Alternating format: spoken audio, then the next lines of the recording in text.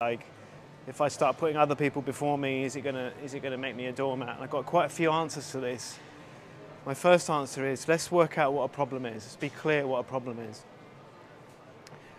We define a problem as an unpleasant feeling in the mind, okay? So when we love somebody, whoever we think about or see, if we decide to love them, that mind of love is by nature a pleasant feeling, and therefore it by nature solves problems. When we talk about being a doormat, it's not love that makes us a doormat, it's actually attachment that makes us a doormat.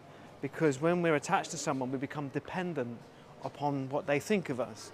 And so they can manipulate us effectively. You know, like if we want them to like us so much that we'll do whatever we're told. But if you love someone, you've already established your own happiness and a solution to your problems.